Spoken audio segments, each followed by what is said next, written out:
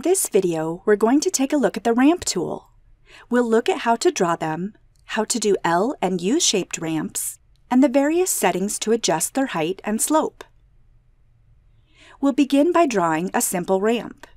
You can find the ramp tool by going to Build, Stairs, Ramp. You can also find this in your architectural toolbar under the Stairs parent tool. Ramps function in a similar way to stairs in many ways. First of all, they automatically connect from one platform to another and find the best fit just as stairs do. So you can simply click near a change in platform height and it will place the best fit between the terrain and the porch, keeping us close to 1 in 12 slope without going steeper. So if we double-click to open this railing up, the slope is currently at 1 in 12 1/4, and in order to achieve this slope, we have a ramp length of 264 inches. I'm going to cancel out of this dialog, delete this ramp, and draw another. Also, like with stairs, we can draw ramps by clicking and dragging in the up direction. No matter how short or long we draw this ramp, it will maintain a 1 in 12 slope to keep us to ADA standards for ramps, and I can open the ramp to verify.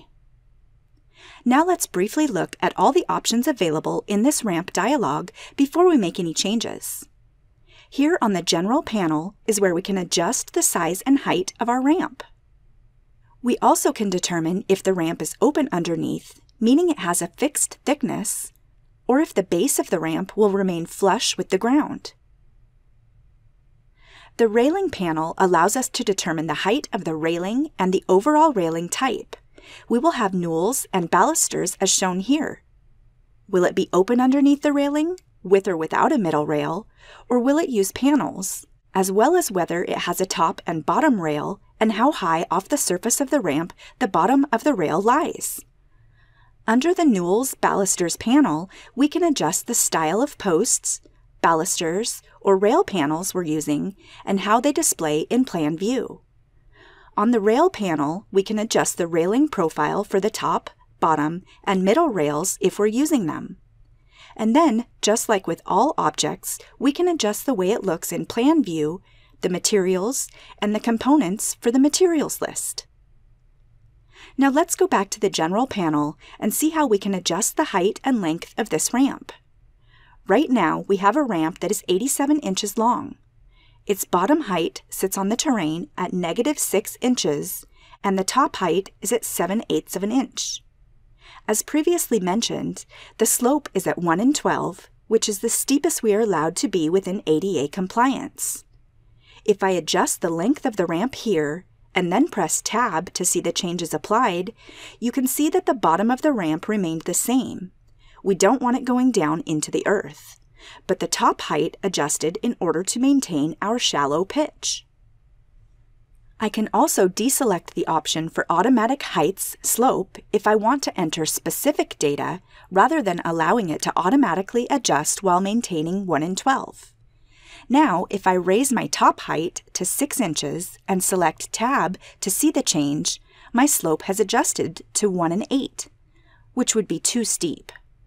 I would need to either adjust the bottom height or the overall ramp length to reduce back to a manageable slope.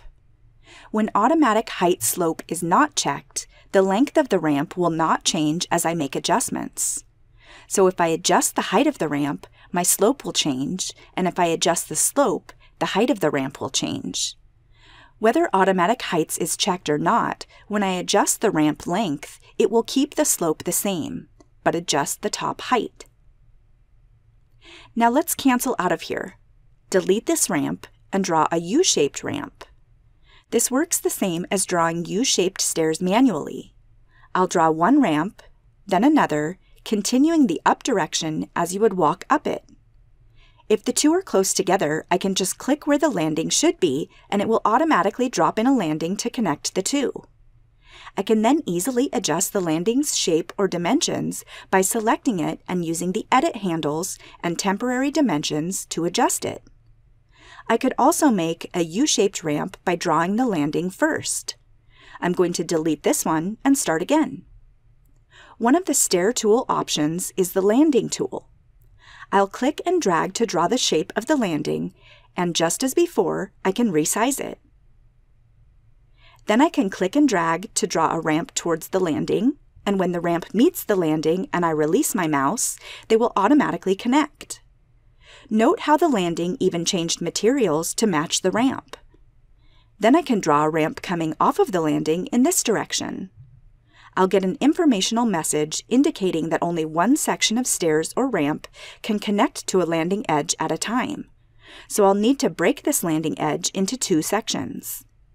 By selecting the landing, using the Break Line tool, and breaking right in between these 2 ramps. Now the second section of the ramp will connect.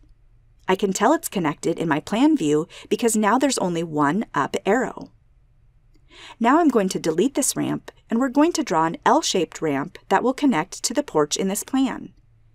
If you'll recall at the beginning when we automatically placed a ramp, it was 264 inches to go from the terrain to the porch while maintaining 1:12 pitch. So we need at least that amount.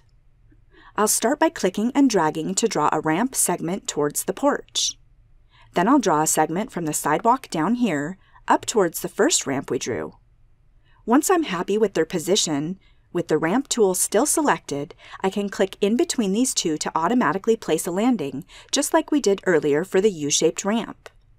Then I can adjust the size of the landing to ensure it's large enough for a wheelchair turn, or change its shape. Using the Ramp tool in Chief Architect, you can create a wide variety of different ramps for your residential or commercial projects.